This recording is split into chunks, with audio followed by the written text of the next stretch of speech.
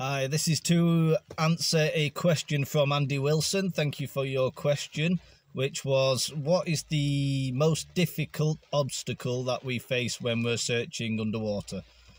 That's a very difficult question to answer. The best way to probably do it is to separate between rivers and lakes, which are basically our two main search areas.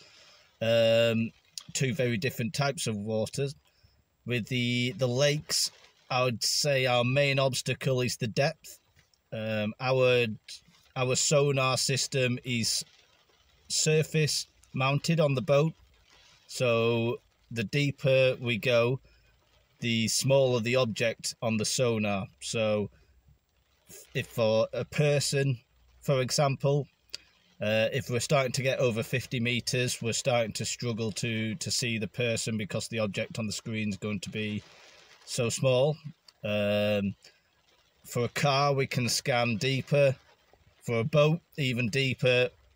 If we were looking for a jumbo jet, we could scan as deep as the system would allow us, which is 330 meters. We can scan to 330 meters, and also in depth and width. But obviously, the wider we scan, the smaller the object is on our screen.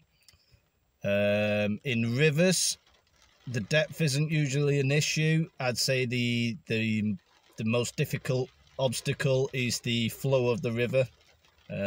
If there's any kind of high flow in the river where we can't scan properly, then we struggle then. We have certain parameters that are best for sonar scanning. So anywhere between 1.5 and 3 miles an hour is what we want to go at. Obviously, a river flow then can cause issues with that. Depth, if we get to too shallow waters for the sonar and the motor to operate, we can't operate the sonar then. We're almost pretty much just following the river current.